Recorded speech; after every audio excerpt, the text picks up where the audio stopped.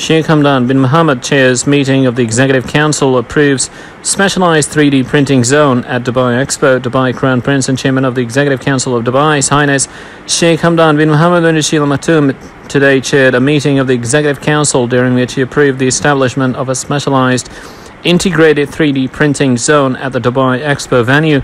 Deputy Ruler of Dubai, His Highness Sheikh Maktoum bin Mohammed bin Rashid Al Maktoum, also attended the meeting. The 3D printing zone aims to attract entrepreneurs and investors to Dubai and provide opportunities for researchers to develop innovations using this technology. The creation of this specialized zone reflects the objectives of Dubai's 3D printing strategy that was launched by His Highness Sheikh Mohammed bin Rashid Al Maktoum, Vice President and Prime Minister of the UAE and ruler of Dubai, which seeks to enhance Dubai's position as a global hub for 3D printing in collaboration with the private sector and raises its role as a key global player in shaping the future.